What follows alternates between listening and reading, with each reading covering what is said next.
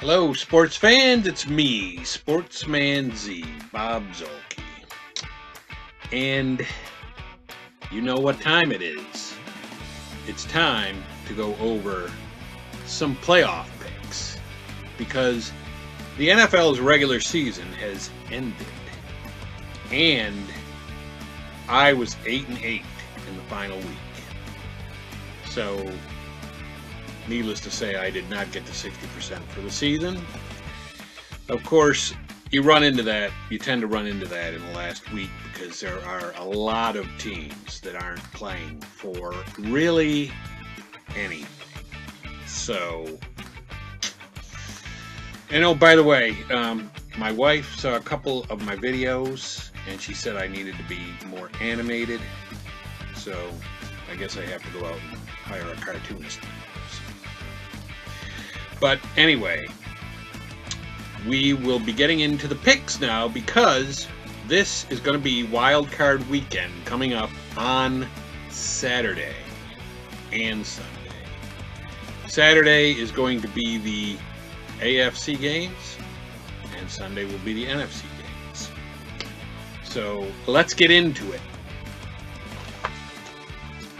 The first game is going to be the Texans and the Bills.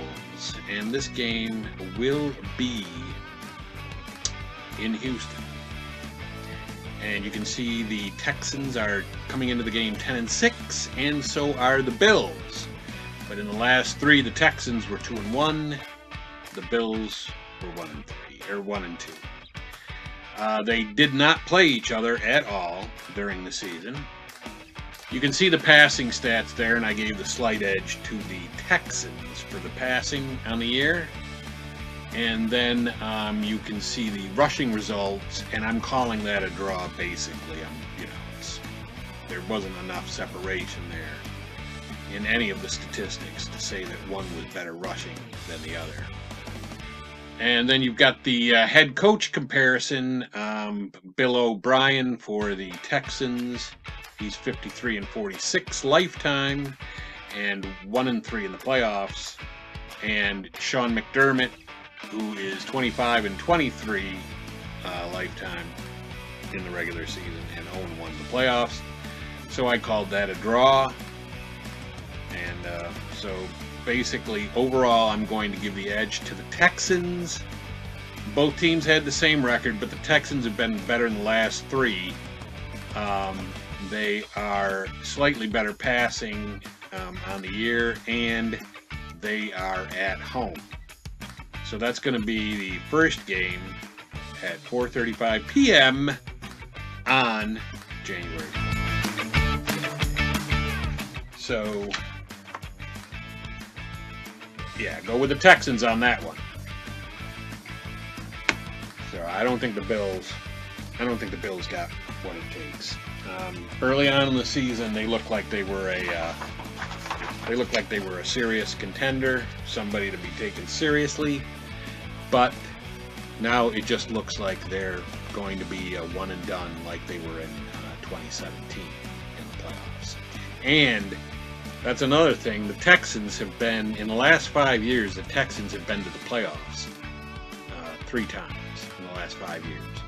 The Bills have only been to the playoffs once since 1999, and that was 2017. So, now we got the next game here, and, this isn't going to really be a surprise. I shouldn't even really have to go over any stats for this one. But this is the Patriots at 8:15 p.m. on Saturday the 4th. The Patriots come into the game overall 12-4. The Titans come in 9-7. In the last 3 games, the Patriots have been 2-1, although the loss was to the Dolphins. So, and they had something to play for. So that's a little worrisome if you're a Patriots fan. But the Titans come in 1-2 in the last 3. Head-to-head, they again have not played. In fact, there's only going to be one matchup this weekend coming up where the two teams had actually played each other during the season. You can see the passing stats. I'm not going to go over those, but basically I called that a draw, surprisingly. And then the rushing, I gave the edge. You can see the stats that I've got down there for the Titans and for the Patriots, and I gave an ever so slight edge to the Titans for rushing. And then you got head coach, and that's just boom. That just, you know, it's Belichick versus the guy who used to play for him, Mike Vrabel. But I don't think Vrabel gets any points for having played for Belichick. So, Belichick, yeah. I mean, he's going to be the greatest coach in the history of football, let alone anybody that he would go up against. So, yeah, we're going to say take the Patriots right there. Yeah. I think the Patriots going to win that. Now, later, when they go up against potentially a team like Kansas City or Baltimore, then we're really going to have to do the breakdown and see what happens. But really, it's, you know, just eyeballing that one is a no-brainer. It's going to Patriots. Okay, so now we're starting the Sunday games. Sunday, January 5th, 1:05 p.m. Whoa. All right, let me back that up a little bit so you can see it. You've got the Vikings visiting the Saints. The Vikings come in 10-6. The Saints come in 13-3.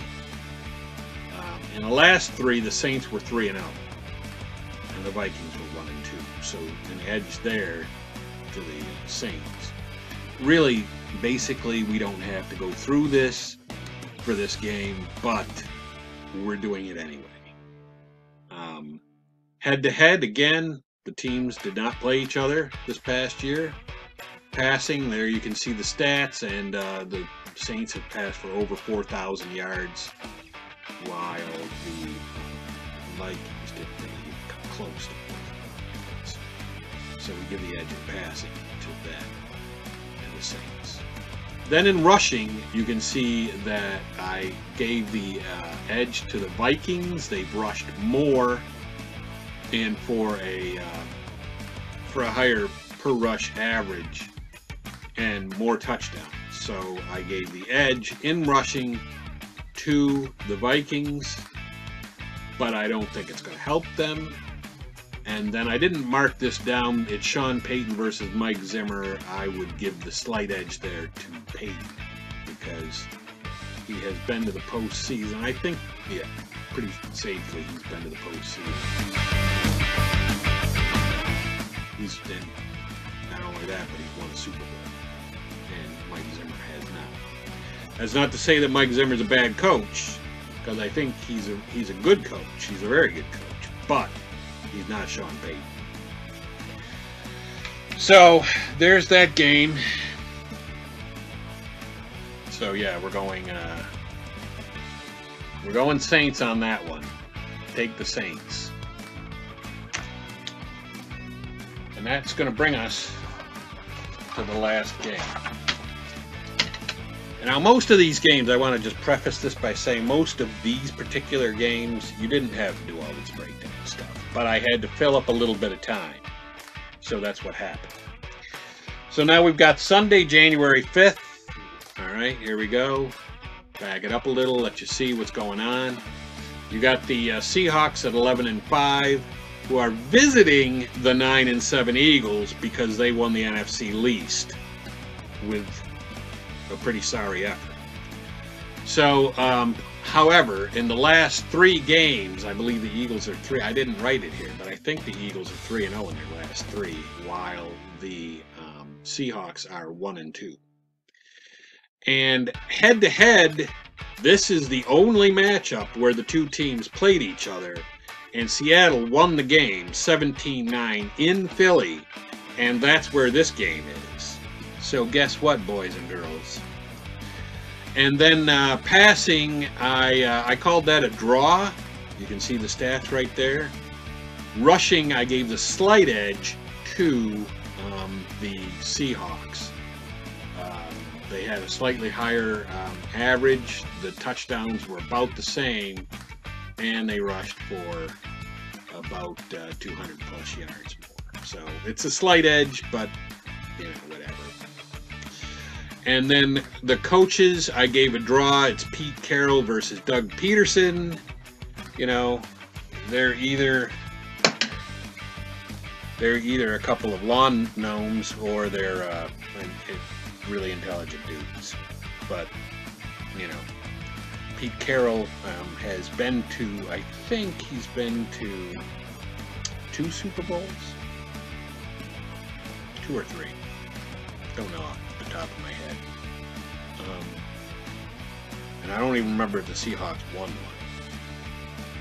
I want to say they won one, and maybe they've been to 3. Although maybe that was before Pete Carroll. I don't know. All I know is Doug Peterson has been to 1 Super Bowl and he won it.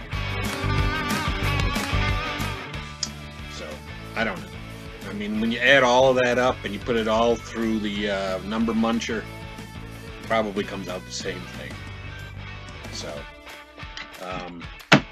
I would say that the coaching is a draw on that. So we're still going to say that we are going with, dropped it. We're going with the Seahawks there in that game. Mainly because the Seahawks are the better team. They had the better record. They came very close to winning their division, and they beat the Eagles head-to-head this past season. So I'm guessing that's what I got for you. We got the same deal with you know, subscribe to the channel if you like this, and ring the bell so that you're notified when I have new content out, and of course send to other people so that they can see and they can be interested and maybe take my picks to Vegas, because hey, this was a serious statistical breakdown right here. I mean, it took me all of maybe an hour to do this. And so here's my contact information. As always, you know, you got the Twitter right there, you got the Instagram, Sportsman Z on Instagram, and then you got the email down at the bottom. That was easy. And that, yeah.